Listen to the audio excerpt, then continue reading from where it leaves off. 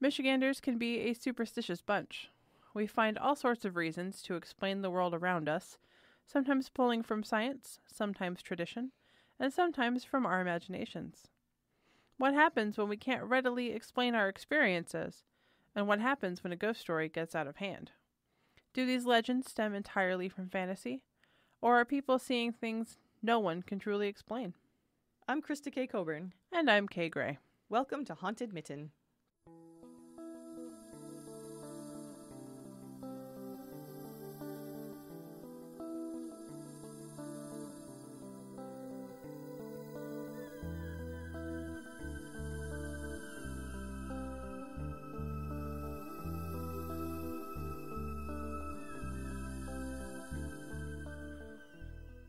There are 93 colleges and universities in Michigan. The oldest is the University of Michigan, founded in 1817 in Detroit as the University of Michigania, 20 years before we became a state. Several of these institutions of higher learning have roots in the 19th century. Is it any wonder that some of them might be haunted? In this episode, we are going to focus on two universities. The first is Central Michigan University, or CMU, which my father actually attended for his undergrad. Reading from Wikipedia, CMU is a public research university located in Mount Pleasant in the U.S. state of Michigan. Established in 1892, Central Michigan University is one of the largest universities in the state of Michigan and one of the nation's 100 largest public universities. It has more than 20,000 students on its Mount Pleasant campus and 7,000 students enrolled online at more than 60 locations worldwide. I think that's bigger than most all the colleges I've ever been to. Wow. I've been to some small places. One of them was a community college. I don't know if that counts. Nah, they're always small. Yeah. That's big. That's big. To me, it's big. To the Californians, somehow, it's big. There are two major hauntings reported, and they both actually have names attached to them. We were able to find both women's death certificates, and in one case, an article about her death in the campus newspaper from June 2nd, 1937, right after it happened. Her name was Teresa Elizabeth Schumacher, and she was named as the ghost of Warner Hall. She died on May 29th, 1937, at 10:30 a.m., when, according to the Central State Life article, her head was trapped within a small window in the door leading to the elevator shaft. A bar near the top of the elevator caught her when the automatically operated cage was started in some undetermined fashion. Death came from strangulation, according to the coroner. No one witnessed the actual accident, but fellow employees in the cafeteria became alarmed when the girl did not answer when spoken to. We'll link to the newspaper article on our site so you can read the whole account, but wow, that is a hell of a way to go. Many retellings of this tragic accident report that she was decapitated, but this article does not say anything of the sort. Michigan's other side tells a nearly identical story about an actress in Warner Hall, but I suspect that this is a false story that got mixed up with Teresa's very real death. Teresa was a food service worker on campus, and she died when she was only 19, so this is a pretty sad story. Warner Hall is now the administration building, but it has served many purposes in its history, and there was once a women's commons and cafeteria on the third floor of the West Wing. I don't know how old elevators work, but it seems weird that there would be a little hole that you can fit a head in during the elevator's operation. Yeah, some of the retellings do report that it was a dumbwaiter, but I don't know. People report seeing lights flashing on and off, hearing footsteps and loud knocking, and feeling cold near the elevator. According to the book Creepy Colleges and Haunted Universities by Cynthia Thuma and Catherine Lower, in 1969, students saw Teresa on the 5th floor of the tower. She's been seen occasionally ever since. Haunted Colleges and Universities, Creepy Campuses, Scary Scholars, and Deadly Dorms by Tom Ogden reports sightings of a blue lady. In 1982, a student saw a transparent woman on the stage of the auditorium. A professor told them it was just the resident ghost. The Michigan Paranormal Research Society investigated in 1993. The crew experienced technical failures in feeling a presence. While near the elevator shaft, the location of the elevator ghost, they felt cold air, and one of the women jerked back, having felt a cold gust of air pass through her. When in the clock tower, one investigator also saw a man's face. This so-called elevator ghost has supposedly been seen in the rafters, appearing as mist and touching actors. White blue lady, huh? Yeah, blue ladies now. Well, I was listening to one of my favorite podcasts, The History of the English Language, and he talked about in ancient time, or not ancient times, but like certainly quite a while ago in English history, European history, blue was the color of purity, and that's what women wore on their wedding day, and rather than white, which is stems from Victorian times. Yeah. And that's where you get they think the adage, something borrowed, something blue. Yeah. On your wedding day. So it's interesting that you get these white and blue ladies. That makes sense because white ladies are seen they are seen in white because that is supposed to symbolize their innocence and their purity. They either died young or they are looking for their child, their husband, their lover, something like that. Something that's not very sinful. Unlike red ladies, which are a thing. Yes. Which we'll get to later. And that are the opposite of a white lady. Weird. But I was thinking about why white and blue. And I didn't know that blue fact until now, which is great. Yeah, I was just listening to that this morning. Yeah. Which helps a lot because I always wondered why those two colors together. And the Virgin Mary is often, her color is blue. She is shown in a blue veil. Yeah. That makes sense. And I was trying to think of like a physical reason for that. Not that I'm necessarily sure that you can put science to the paranormal, but I'm sure as heck going to try. Maybe white and blue is easier to manifest for a ghost. I have no idea. Most of the ghosts that we think of when we think of ghosts, we think like a white sheet. The shroud. Yeah. Which is Victorian. That stems from Victorian times. Yeah. Thanks, Victorians. You gave us everything. Thanks. They gave us a lot. Yeah. They did. Especially in the paranormal world. Thanks, spiritualism. And I think it's weird that we don't see ghosts in really any other color. We never see like a purple ghost or like a yellow ghost. We see a white ghost or a blue one or occasionally a red one if that person was super duper sinful in life. Yeah, sexy ladies. There's the brown lady. Yeah, there is the brown lady of Greenbrier, I think is where she is. She was seen in a brown brocade dress. And sometimes they're said to fade over time. It's an article or a book, and I cannot remember where. I really will try to find where I read that. That says I believe it was the early 19th century, someone reported seeing a spirit, and was reported as being like dark brown, I think, but dark, distinct. And then I believe it's the end of the same century, another very different person, several decades later, reported seeing the exact same thing. So it's residual, but it was faded. It was now gray instead of being brown. I think it was brown, but it was much lighter. And since then, no one has reported ever seeing it. Oh, wow. There's a theory that certain kinds of rock hold certain memories. And that's one of the reasons for things like residual ghosts, which is when a ghost can't really answer you. It's just doing its thing, going through the motions of whatever it was doing whenever that poor person was doing before they died. Their routine, it is just continuing on that routine. That's kind of what a residual is. It doesn't have the mental capacity, to talk to you. It's not actually a spirit. It's not actually a conscious person. Yeah, it's more like a recording. Yeah, it's more like a memory, a recording. So there are theories that say that certain types of stone can hold those recordings. So it's interesting that they would fade away because rocks would too. Erosion is a thing. Right. And like old magnetic tapes, cassette tapes, yeah, VHS, those eventually do disintegrate and literally fade away. So that does make sense. Yeah. That could be a thing. Totally. So maybe that white lady didn't start off that color. Maybe she didn't. Yeah. Maybe she started blue and faded to white. Who knows? And maybe they just appear white because they're very pale. And that's how our brains interpret them. Or pale blue. Yeah, that's true. Because it's not like it's a royal blue or something. Right. It's always pale. Yeah. And it could just be people interpreting it as one color or the other. Also true.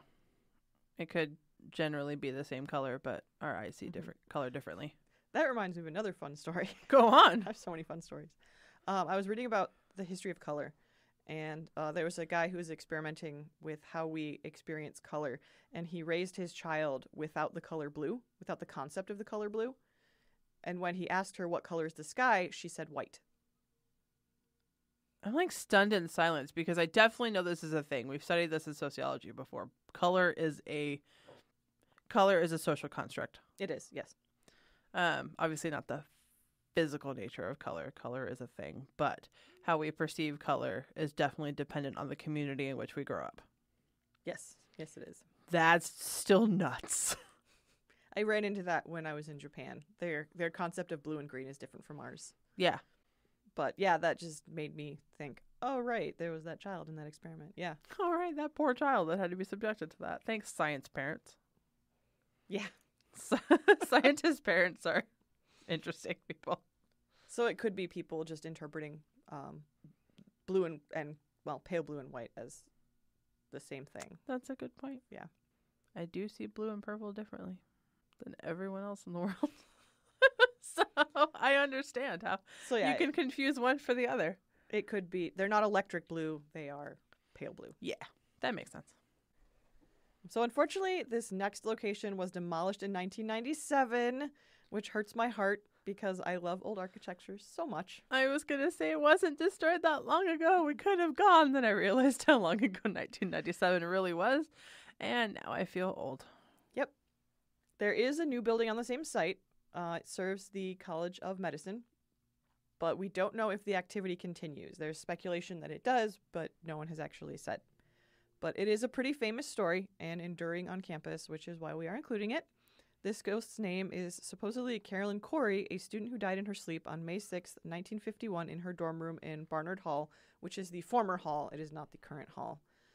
The 1986 Chippewa, which is their yearbook, included an article on this haunting and named Carolyn as the ghost. It claimed that practical jokes were her specialty, and she liked to, quote-unquote, party in the attic and open the attic windows.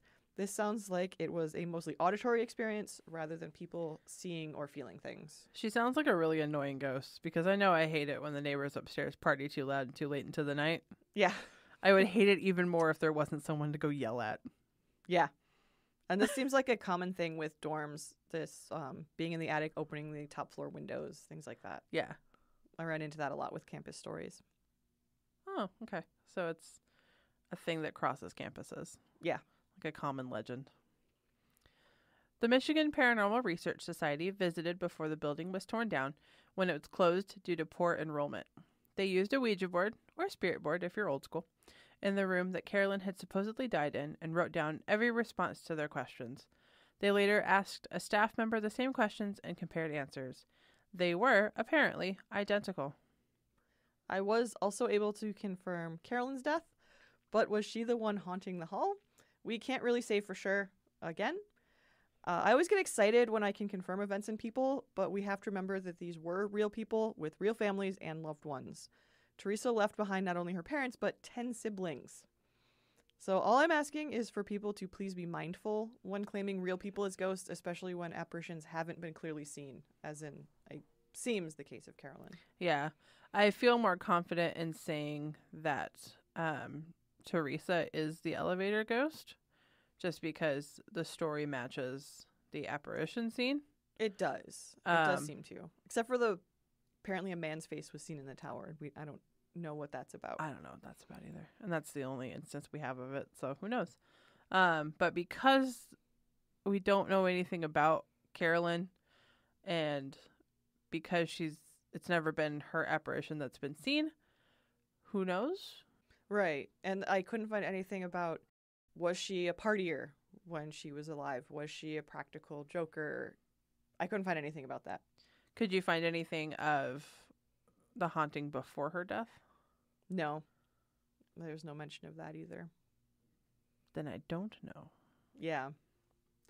I just don't know. And the hall with Teresa was fairly new when she died. There was another hall on that site. I believe it burned down. And then the current one was built in the 20s, and then she died in the 30s. So it was fairly new when she died. So, yeah, something could have been going on before she died, but there's no record of that. And it was a fairly new building. So Right. Anything else happening at CMU? there are some quick little fun individual dorm stories because every dorm is haunted. They have their resident ghosts. It's Hogwarts. It is. It's your house ghost. There's the Myron A. Cobb Residence Hall. I'm reading from Haunted Colleges and Universities Retold by Tom Ogden. He does seem to paraphrase a lot of other people. It's really retold. It's not his book. Yes, truly. So the Myron A. Cobb Residence Hall opened in 1970 as a women's dormitory, but became co-ed 3 years later. In 2009, a first-year female student in room 406 woke to see an apparition leaning over her laundry basket. Moments later, the specter was sitting in a nearby chair. Strange things still happen. The room's doorknob rattles, and the bathroom sink seems to whistle, in quotes. The shower also turns itself on and off. This doorknob rattling thing is really common in dorms, too. Yeah. That pops up a lot. Yeah. I have a feeling that's mostly just jerk other students. I don't know. Or having lived in a dorm. It's loose and there's vibrations. I don't know. I don't know. Yeah. It could be any number of things. I will say that student dorms are not the best kept up buildings. Not generally, no. At least none of mine. And all the ones I was in at Western were relatively new. Mm-hmm. 50s, 60s, 70s. Mm-hmm. And yeah, they still were not the best kept up dorms. There's the Charles C. Barnes Hall, opened in 1939. Allegedly, at some point, a female student hanged herself in the study after her boyfriend broke up with her. She now haunts the building, especially the second floor. Her favorite tricks seem to be moving around personal objects and causing interference on TVs. Students placate her by placing tchotchkes that they think will amuse her around the room, which I think is kind of cute. That's pretty cute. Not sure if that one's real. I don't know. It's a fun little story for kids who live there. The R.D. Calkins Hall has had prank phone calls. Okay. Once the police received a distress call from someone in a room on the first floor, but when they investigated, they discovered that no one was living there. May K. Walt Hall. A young lady living there came out of a shower to see the words "Help Me" written in the steamed up mirror. Frightened by the message, the student soon quit the university. Aw, come on. The phantom is thought to be a female student who committed suicide in her dorm room, because that's what they all think. There's so many dorm stories where it's a student committed suicide. Usually a woman. It's almost exclusively women, which is interesting. Oh, yeah, you're right. Supposedly committed suicide in her room and now haunts the hall. A lot of these are like that. Oh. A staff member at Carlin Alumni House once entered the empty building to hear the disembodied voices of a man and woman chatting. The moment the security switch was disarmed, the noises stopped as if the ghosts quit talking as soon as they realized they could be heard. So that's kind of fun. A male specter's laugh has also been heard, and a white cloud has been seen floating around the rear of the building. And this is a ridiculous one. I'm going to read, because I totally don't believe this one. I like this one, though. In the 1930s, a junior music student named Emily died in Powers Hall while practicing piano. Reportedly, she was buried at her parents' request under an array of hedges forming the shape of a piano in the building's foyer, what's sometimes called the piano garden. Today, the sound of Emily's ethereal playing occasionally emanates from that area of the lobby, although some versions of the tale say the music actually comes from the practice room where the young woman died, even when it's empty. I don't buy it. No. No university is going to let someone bury someone on campus. I just think that's so strange. Why would her parents think she would want to be buried there? Oh, I wouldn't. Yeah, College? No. College was terrible. I did not even look into that one because I thought it was kind of ridiculous. No. If anyone else has more information, please correct me, but that would be great. Like maybe there's a memorial there or something. Again, we haven't been to CMU. It's rather far from here. Right. I went there as a child, but I certainly wasn't looking for ghosts. Right. And I don't remember it very well, so. Mm-hmm. The field house has weird noises. It says, in the 1930s, one of the school's football players died during practice at Alumni Field. It's located between the Health Professions Building and Finch Fieldhouse. Today, people standing on the grassy expanse feel distinct cold spots, which are thought to signify the presence of his ghost. That one I totally believe. I'm actually looking up the death records at Central Michigan University.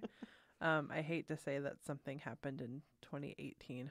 That's actually very sad. It wasn't a suicide, but a college student unfortunately fell down the stairs and didn't make it.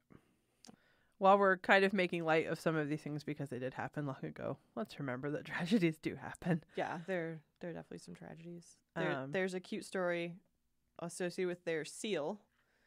Every university or school that has a seal, there's something about it. You're not supposed to cross it because you'll fail. Oh, yeah. Something like that was ours. I think you failed out of school. You failed your next test. So Yeah. you didn't walk on Our it. high I always school- walked on it. I always walked on the seal. Oh, of course. Yeah, I did. Our high school had one, and I can't for the life of me remember what the actual warning was. Mhm. But I know that you didn't walk on this certain part of the middle of the quad, and who cares? I walked on it all the time. Right. Sorry. But this one actually has a cute story. According to legend, 2 students from the school fell in love, but the young man's parents disapproved because of the girl's lower social standing. That winter, the pair decided to elope. Their meeting place would be the seal. Unfortunately, on the night in question, the boy was delayed due to car trouble, and his girlfriend froze to death while waiting for him. He died soon after of the proverbial broken heart. Legend has it that if a loving couple goes to the seal at midnight, the spirits of the long-deceased pair will materialize to show them their support. It's really sad, but really cute. Yeah. It sounds like a creepypasta story or something. It does. It does. Well- Creepypasta before creepypasta existed. Oh. That is Central's stories. So I looked up student death at Central Michigan University. I'm just kind of going through the decades. Wow. What's up, CMU? Why you got so many deaths? Holy cow. Were they on campus or were they alumni? Because I looked up states, and it was giving me, alumni that died in their 80s. Oh, no, this is definitely, students at the time. That poor... It's very sobering. That poor boy when that you fell do down the stairs. research. There's somebody died in an apartment off campus. The Central Michigan University student who shot his parents. Oh, yeah, I remember that. It was a manhunt. Uh-huh. I was following that while it was happening. Yeah. Yeah. So that's... What up, CMU? We just find all the worst stuff about certain places. Looking for fun ghosts, Unfortunately. because that's, not also sad. Okay, next we have Michigan State University, which is apparently crawling with apparitions. My note is freaking ghosts all over the place. It really is. I can see it right in front of me. It's actually what it says. Yep. MSU has an active student paranormal society that you can follow online at MSU Paranormal. Most of these stories we learned of through them, though there is plenty of info online and in books like the 2 we mentioned earlier, and we'll be linking to on our site. Every October, MSU Paranormal hosts a haunted campus walking tour, which is totally worth it. We did it this year because, of course, we did, and it was a fantastic evening. Yep, I went last year with my husband, too. It was really fun. It's in conjunction with the Archaeological Society. Yeah, and it was really cool to have both sides of a story. In which case it was usually one side each of a story of different stories. Yeah, because they hardly matched. MSU was founded on February 12, 1855, as the Agricultural College of the State of Michigan, one of the country's first institutions to teach scientific agriculture. Classes did not start until May 13, 1857. It went co-ed in 1870 and underwent several tweaks to its name until becoming known as Michigan State University, or MSU, in 1964. One of the most famous ghosts is in the Wharton Center and is known as Bill. We cannot find any historical records of anyone named Bill, and MSU officials say that there are no official reports of ghosts or otherworldly activity, but that doesn't stop students from sharing stories. Bill was supposedly killed in a violent beating in the 1980s. Objects are said to move from place to place. Doors open and close by themselves. Noises are heard at night. Lights turn on and off when no one is in the room. A student usher in 1989 named David Lower claims to have seen a full manifestation of Bill sitting in a director's chair in the performer's dressing room. He was wearing a white button-down shirt and black chinos. This story is courtesy of 2 books, Creepy Colleges and Haunted Universities, True Ghost Stories by Cynthia Thuma and Catherine Lower, and Haunted Colleges and Universities by Tom Ogden. I do want to point out, maybe someone else heard it, David Lower, Catherine Lower. Right? So I noticed that. I wonder if he told her personally and their book is where this stems. Oh, yeah. Because you do see it everywhere. It's Yeah. probably the most famous haunting. Mm-hmm. At least when I did research, it was the most famous haunting. So as Kay said earlier, we couldn't find anything on Bill, but I did uncover a tragic murder on campus in the 1980s, as often happens when I research these things. I found an article in the Michigan Daily newspaper, which is the University of Michigan's campus paper, not MSU's, for September 11th, 1986. MSU student Daricel Henry of Detroit pleaded innocent of the fatal stabbing of fellow student Sandra Clark. I couldn't find any follow-up articles, but I believe Henry was probably convicted, as I found a man of that name who seems to be about the right age on an inmate list for the Michigan Department of Corrections in Lansing, Michigan. So no ghost story, but definitely a tragedy. Absolutely a tragedy. Yeah. Haunted colleges and universities also tells us of a little boy who has been seen walking through the rows and seats of the Fairchild Theater. It goes, he also wanders the hallways and sometimes his face looks out of the third-floor windows. Visitors reported hearing the sound of his laughter as well as whispering, footsteps, and a bouncing ball. Often the noises come from the empty wings of the stage. We did go looking at this building, too, while we were there at third-floor windows. We did not see anyone looking at us, unfortunately. I took a bunch of pictures. Keep looking. Maybe it's in there. Who knows? I haven't had a chance to go through them yet, so Yeah. maybe we'll have caught a ghost. If we find anything, we'll definitely be putting that on the Oh, website. of course, yeah. There's also the story of an old man who supposedly died in 1975 in Mason Hall and has been seen there since. There are also more banging noises, erratic lights, toilets that flush themselves, and an uneasy presence in the laundry room. I like the toilet that flushes itself. It's like, Yeah, are they sure it's just not a self-flushing toilet? I don't know. It's just annoyed. Several sources talk about Beaumont Tower, which is where our haunted campus tour began. According to On the Banks of the Red Cedar, an MSU site with lots of info about the university's history, a ghost of a student killed during World War II is said to haunt the tower. He allegedly stays on in the earthly world searching for his lost sweetheart he left behind. The bells have frequently been seen and heard ringing by themselves. So again, lots of dorm hauntings, dorm stories. So many. Freaking crawling with ghosts. The one that we stopped at both years, it was, I believe, the only dorm we stopped at this year, was Mary Mayo Hall. And that's the first entry, actually, that Ogden has in his book. And it's the most significant. It's the longest. The hall was built in 1931 in the school's oldest residence hall. The dormitory was originally called Sylvan Lodge because it was located in a small park. Okay. Okay. The building was renamed for Mary Ann Mayo, who was on the governing committee of the Michigan Agricultural College and an advocate for women's studies. Stories began to circulate almost immediately after Mayo Hall opened that the place harbored an apparition. The female figure, never positively identified but thought to be Mayo, strolls through the corridors, flips lights on and off, messes with electrical appliances, and is responsible for strange noises and the piano playing itself at night. Folks have felt cold gusts of wind and invisible fingers touching them. Furniture rearranges itself. The paranormal phenomena seem to be particularly active in the West Lounge, a basement hallway, and the corridor linking the two wings of the building. An oil portrait of Mayo hangs on the first floor, and her eyes seem to follow people as they move around the room. Ooh. Spooky. I guess there was a thought that she or someone had committed suicide, but that seems to be not true.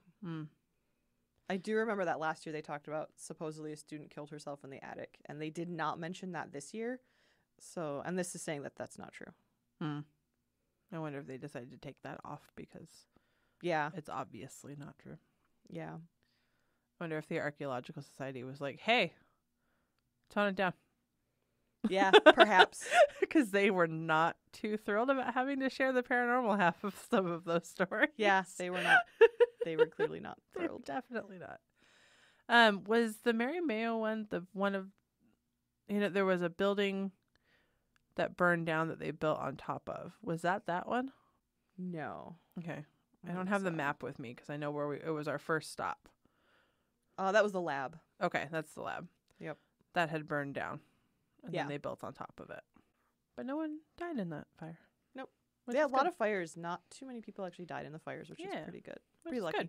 Nearby to Mary Mayo Hall is Yakeley Gilchrist Hall, constructed in 1948.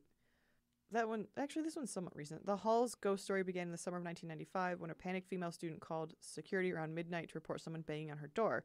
When the police arrived, they could hear the pounding and see the door shaking, but no one was standing there. The incident lasted only a few minutes, but the tale has been repeated so often that there are now frequent claims about turning doorknobs and thumping at the doors. Which I know people used to just do that. I know, it was so annoying. Yeah, they would just be walking down the halls and they just like rattle your door handle and like bang on it and then just keep walking. Yeah. So it's because college students are jorks. Sorry, guys. Yeah. You are. 100%. Williams Hall, dating from 1937. That one was destroyed by fire. Eerie sounds escape empty rooms, and electrical devices such as appliances and the TV in the lobby flip themselves on and off. Also, dark, unidentifiable figures have been caught dancing in a room that used to be a cafeteria. That's really nice. Yeah, it's kind of cute. I like that one. Holmes Hall is another one that has phenomena. Hubbard Hall. Saints Rest, which was the original dorm at MSU that unfortunately burned down. There are said to be apparitions of the original students that lived in the dorm. No one died in that fire, thankfully. Yeah, they were all home for the holidays. But the students are said to appear in the early mornings and in the evenings searching for their last haul and personal belongings. This is from On the Banks of the Cedar. And archaeologists have done a lot of work there as well. That's one of the places that student archaeologists have dug up and found a lot of cool stuff, including, the dorm's trash pile and the bathroom. Yep. That's where they found the doll's head. The doll's head, yeah. Which is supposedly evil. A psychic that took the tour last year, something told them it was possessed or whatever. And yeah. Sure, why not? And the archaeological. They had it on display. Yeah, it was cool. I took pictures of it. And the Archaeological Society was like, yeah, possessed. Okay, sure. Creepy name for a dorm, though. Saints Rest. Yeah, and Ogden actually does say why it's called that. The building never had a name. He says after it burned down in 1876, it acquired the nostalgic sobriquet Saints Rest from a 1650 Puritan devotional written by Richard Baxter entitled The Saints' Everlasting Rest. Which would make sense if it was a cemetery and people had died there, but... And we did confirm there are cemeteries named Saints Rest. Yeah, I looked them up. There's one in Texas and one in Maryland. But now it's just kind of a small expanse of ground with a memorial plaque next to it. Yeah. And it's just by the road in between some buildings. And, it'd be a nice place to have a little rest in between classes. But yeah, I think they had done an EVP session there as well. Yes. Yeah. I need to hear those. I know, we didn't get to hear any of them. I need them. The W.J. Beale Botanic Garden. Yeah. Screams. That was on the tour last year. That was not on the tour this year. They did the lab this year instead, I believe. Oh, I wish they'd done the garden, though. Yeah, and they had EVP from that as well, which, again, we haven't heard any of these. It's just their word saying that they had EVP. Yeah. So there's apparently screams, and you can occasionally see... Was it a shadow person or an apparition? Yeah. Dark, ghostly figures strolling the grounds is what Ogden says. I'll take it. That sounds great. I want to experience that. The screams, it's a college campus, so anything that's auditory, I kind of give a little grain of salt to. Yeah. Having lived on a college campus, they are loud all of the time. Yeah, and you're right on, you're in the middle of campus. You're not off somewhere. You're in the middle of campus, and campus is also surrounded by a very walkable shop-filled area. Yeah. The lab, which we mentioned, it was Beale's lab, I think. That burned down, and that was near the gardens, and that supposedly they also have similar phenomena there as well. Yeah. And then there are as I mentioned earlier, the steam tunnels that were built under campus to house campus utilities. A lot of old universities and old hospitals and things like that have tunnels underneath their buildings because it gets freaking cold here. Yeah. And very snowy, especially the more north you go. And they didn't have the technology to deal with it as we do today. Yeah. So there is a legend surrounding that. That is probably not true, but it's a interesting legend. It says that in August 1979, James Dallas Egbert III, an MSU student and apparent child prodigy, disappeared from his dorm. He liked to go to the steam tunnels to LARP, that is live action roleplay, Dungeons and Dragons. The legend portion is that he was so upset by the death of his D&D character that he tried to commit suicide. The real story, because this is a real person, is that he suffered from depression, which led to him trying to commit suicide with Quaaludes because it was the 70s. If you don't know what those are, look those up. They're very 70s. Following his failed attempt, he went to Louisiana and tried again, and this time was unfortunately successful. But they're not haunted. No, I don't think they are. That is a popular campus story. Yes. But nobody committed suicide there that anyone can find. Yeah. He certainly didn't do it. Doesn't seem to have done it there. No.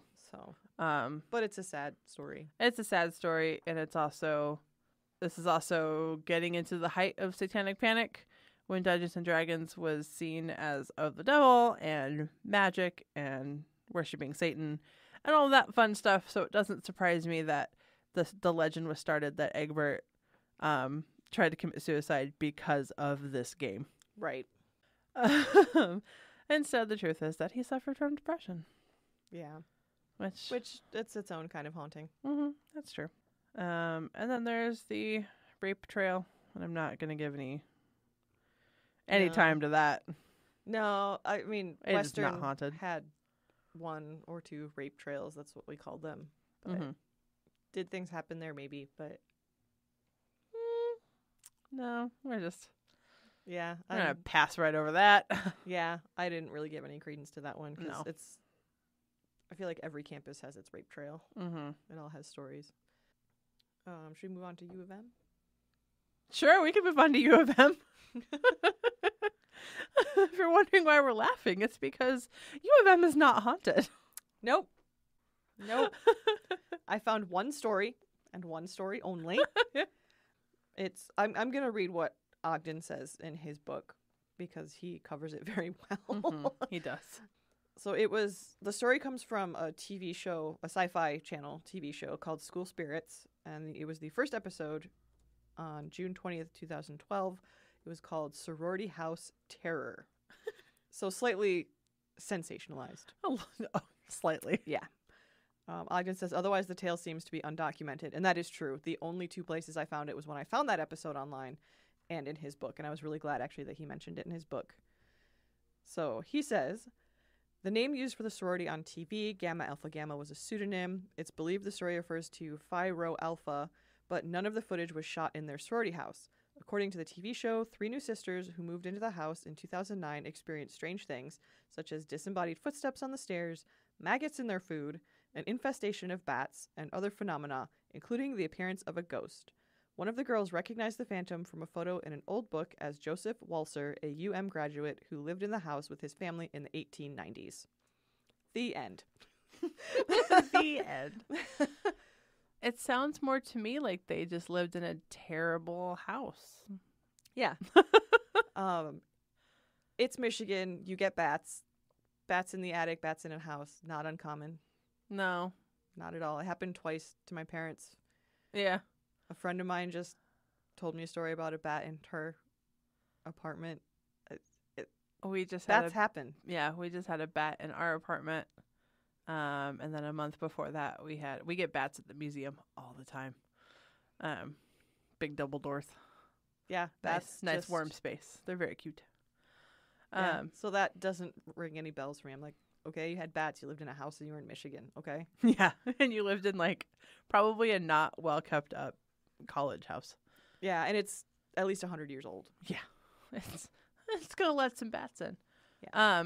The maggot thing is weird. But this is a gross story. In our first house back in California, after our house had been tented and we'd gotten rid of the roaches, I woke up one morning to find a large number of maggots covering my kitchen floor. That is disgusting. Because they had all fallen from the ceiling after the tenting. And I had to sweep them all up, and we had to get rid of some of Ivy's toys, and I felt really bad. Oh. It was not a ghost. A ghost could not have fit in that house. It was 450 square feet. I'm not saying it's not something paranormal, but I'm gonna say it's probably not something paranormal. It's something you hear more often with like demons. Yeah. Possession stories. Uh-huh. That kind of thing. You don't usually hear it with ghosts. And we haven't seen this episode. We don't know what kind of other things were happening. But yeah. Given the nature of the TV show, I'm thinking it's probably sensationalized. Oh, I'm sure. Man, imagine walking in there, though, and telling them they had a demon instead. Yeah. You were wrong about that. Wrong terms. That ghost that you had? No, my friend. Yeah. Sit down. You might want to listen to this. So, yeah, that's the one story That's it. I could find for U of M. Which is not to say that we won't be covering U of M in some aspects. It has a long and sometimes dark history. Just as of this recording, we cannot find any easily accessible ghost stories. There are, however, some easily accessible medical building stories and serial killer stories. Yes. And I really love those kinds of stories. So I'm sure at one point I will commandeer this podcast and we will talk a little bit about serial killers in Michigan. That may be an Ann Arbor part 2. It very well might be. If you go to U of M, if you went to U of M, if you experienced anything weird, we would love to hear from you. For some reason, there's just not stories from that campus like there are from almost all of the other ones, except for Western. Yeah. So email us at contacthauntedmitten@gmail.com. We want to hear from you. Absolutely. It's our oldest university, and there are 0 stories. How is this not haunted? Yeah. That doesn't make sense. It's crazy. All right. Well, thank you for listening. Our social media is Haunted Mitten across the board. Facebook, Twitter, Instagram. I personally am trying to get a lot better at posting to our social media. I kind of forget it exists because I don't really use my own. Yep. I've been trying to get on top of it, and I found so much in the month of October that was really easy to share. Yeah. But I will definitely be finding interesting things about Michigan, haunted articles, haunted locations people can check out. If there's an event coming up, I'll post that. It'll be harder as we leave Spooktober, but we'll do it. My personal social media is K Gray Rights, pretty much across the board. Like I said, I tend to ignore it, especially Twitter and Facebook.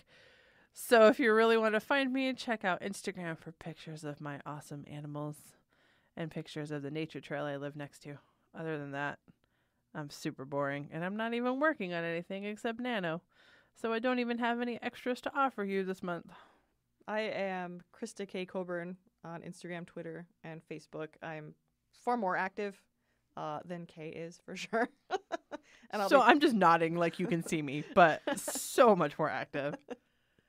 Because I do run a few social media stuff for businesses and things around town, as well as my own, as well as Haunted Mitten. So, which I appreciate so much. Yeah, so I if you contact Haunted Mitten or if you contact me, I will definitely get back to you. It may take me some time, but usually I mean, it tells me as soon as someone messages me, it's right on my phone. So that's true. So I usually get back to people. I try to get back to people pretty quickly. All right. We'll promote things when we have things to promote, but thank you for listening. Yeah. Next week, look forward to another ghost story of a different color. Ooh. Dun, dun, dun. Dun, dun, dun. Happy haunting.